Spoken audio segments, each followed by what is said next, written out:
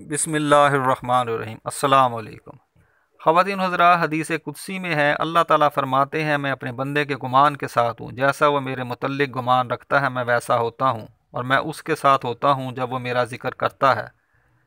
چنانچہ اگر وہ اپنے دل میں تنہائی میں میرا ذکر کرتا ہے تو میں بھی اپنی تنہائی میں اسے یاد کرتا ہوں، اور اگر وہ کسی مجمع میں میرا ذکر کرتا ہے تو میں بھی اس کے مجمع سے بہتر مجمع میں، فرشتوں کے مجمع میں اس کا ذکر کرتا ہوں۔ ایک حدیث میں ہے اللہ کے نبی صلی اللہ علیہ وآلہ وسلم نے فرمایا، کیا میں تمہیں وہ عمل نہ بتلاؤں جو تمہارے اعمال میں سب سے بہتر ہے اور تمہارے پروردگار کے نزدیک سب سے زیادہ پاکیزہ ہے، اور تمہارے درجات کو سب سے زیادہ بلند کرنے والا ہے، اور سونے چاندی کے اللہ کی راہ میں خرچ کرنے سے بہتر ہے، اور اس سے بھی بہتر ہے کہ تم اپنے دشمن سے میدان جہاد میں مقابلہ کرو اور پھر تم ان کی گردنیں کاٹو اور وہ تمہاری گردنیں کاٹیں۔ صحابہ نے عرض کیا، کیوں نہیں یا رسول اللہ، ضرور بتلائیے۔ آپ صلی اللہ علیہ وآلہ وسلم نے ارشاد فرمایا، وہ عمل اللہ کا ذکر ہے۔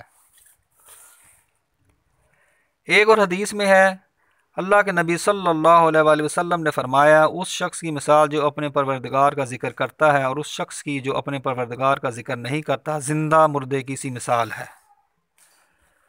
ترمذی شریف میں ہے کہ جو شخص 3 مرتبہ اعوذ باللہ السمیع العلیم من الشیطان الرجیم پڑھ کر سورۃ حشر کی آخری آیات صبح شام ایک مرتبہ پڑھے تو صبح سے شام تک اور شام سے صبح تک 70,000 فرشتے اس کے لیے دعائے مغفرت کرتے رہتے ہیں، اور مر جائے تو شہادت کی طرح موت لکھی جائے۔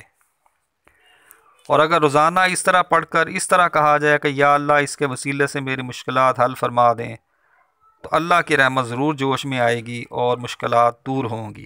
اللہ پڑھنے کی توفیق عطا فرمائے۔ جزاک اللہ۔ سامعین کرام، ویڈیو کو لائک اور شیئر کیجیے۔ شکریہ۔